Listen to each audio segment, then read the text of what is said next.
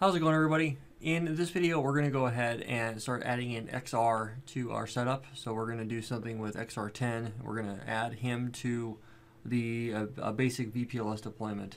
So we're going to take CSR1 and CSR3, and we're going to rely on the encapsulation default, because if we go to the subinterface level, XR doesn't play very well when there's subinterfaces involved. I mean, you can configure it, just don't know how to do it. But just understand that when you specify the encapsulation and stuff like that, it gets hairy. XR doesn't play well when there's subinterfaces. It plays much better when the attachment circuit is set up globally. And no subinterface. So we're going to go ahead and dive into that. We'll focus on XR first, since you guys haven't seen me do a whole lot of XR yet. It's actually pretty straightforward. So we're going to go ahead and log in. And the way you do this is show IP interface brief. We look at gig 2, so show run interface gig 2. We can see that right now it's already set up for L2 transport, and if we show run L2VPN, there's already a configuration to 7 for this. So what we're going to go do is I'm actually going to go in here and say underneath here, I'm going to type in no xconnect and commit that. And then since we're already under L2, we need to switch gears and focus on the other aspect of it. The other aspect that we need to focus on is going to be the bridge domain variation. So we don't go underneath the point-to-point. So one thing that I could do instead, you know what, I'll configure it globally first, and then we'll try a subinterface, just because we have to change the methodology. We're not doing an XConnect variation anymore. We're doing a VPLS variation. So we're going to type in L2VPN, and underneath here we'll type in the bridge domain. In this case, bridge group. In this case here, we're going to call this 101, and then we'll specify the bridge domain is going to be 101, and then we're going to say interface. In this case here, it'll be gig 0000002. And then we can do other things if we wanted to. We could add in capabilities and stuff like that. There's no way to do encapsulation here, but we could add in other configurations if we wanted to, but we're not going to at the moment. I need to come back up to the main configuration level and type in VFI, and then the name of the VFI is going to be 101. And then we have to specify a VPN ID. So VPN ID is going to be 101. And then underneath here, we'll be able to specify our neighbor. So we'll type in neighbor of 10.0.0.7, but the pseudo wire ID in this case will be 101.17. Oh, no, I'm sorry, this time here we'll do a 101 and we'll do a 70 for XR10 and CSR7. So that, and then we'll also do one to router 1. So router 1 will be this, but we'll put in here, we'll do an 11 here. So 101.11. Okay, so let's do a show config real quick, just to show what this looks like. And this is the stanza. So we have the bridge domain ties to the interface, and then the VFI ties us to the pseudo wires. So that's actually, XR makes it easier to follow.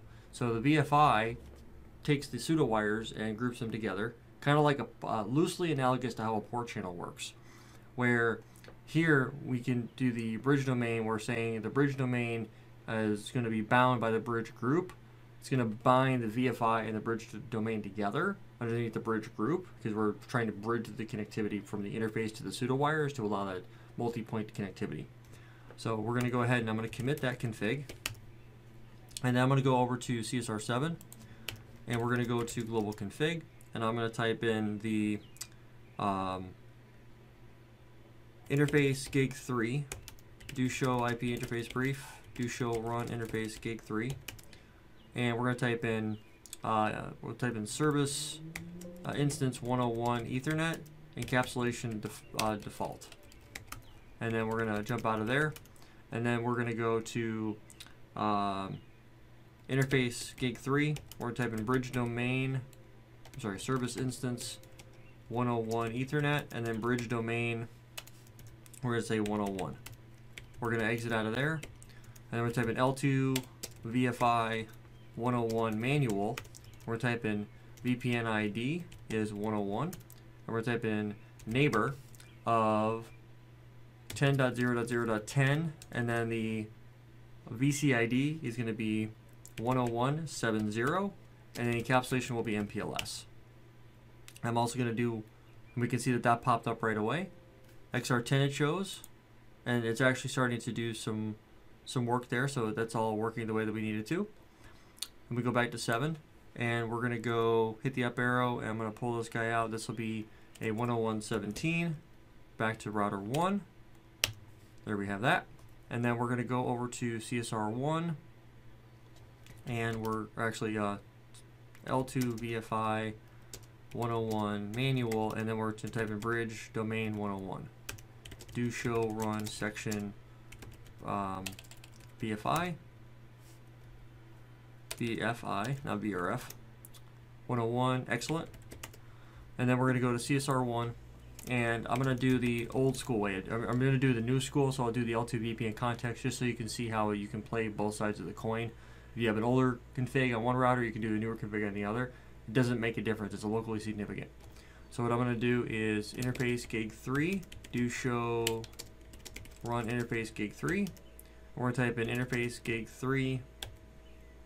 Service instance is going to be 101 Ethernet, encapsulation default. Okay, so I can't do, I should be okay. Actually, let me go ahead and I'll break this one. Interface gig 3, no service instance 1 Ethernet. I'll pull this guy off, and then we'll hit the 101 Ethernet and then encapsulation default. There we go. And then we'll type in bridge dash domain is 101. Actually, I won't do that here. And then what I'll do is the L2VPN VFI context is going to be 101. We're going to specify VPN ID of 101.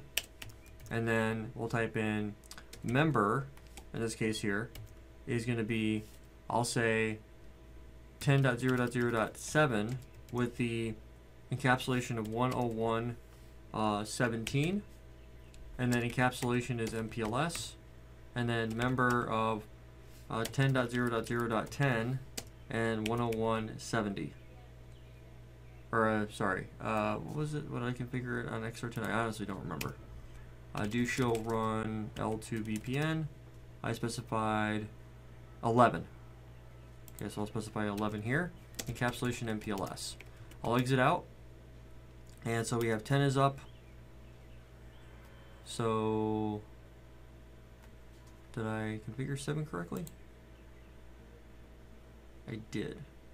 Curious as to why that's not coming up. I'll focus on the head here in just a minute. Do show run section L2 VFI context 101. Okay, well it's set up correctly. Oh, not sure why that's giving me a hard time, but we'll go ahead and get the bridge domain configuration in place. So bridge dash domain 101, and we're going to type in the member gig 3 service instance 101, and then member VFI 101, and there it is. So let's just do a show L2VPN Atom BC, and the connection to 10 is down. But see, this is where some of those issues come into play, where you have to be careful on how you're doing things. So let's check this guy here.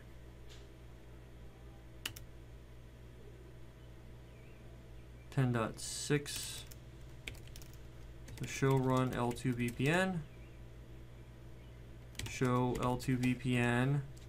We want to do Xconnect. Oh, it's crashing. Yep, this is the problem I've ran into in the past, where it crashes on me. So part of the reason why I don't play around with layer 2 VPN very much on XR. So yeah, that's pretty much that. There's not going to be a whole lot I can do about that. So I wanted to show you the config for that, but because of the problem we're having, you know, that's the syntax.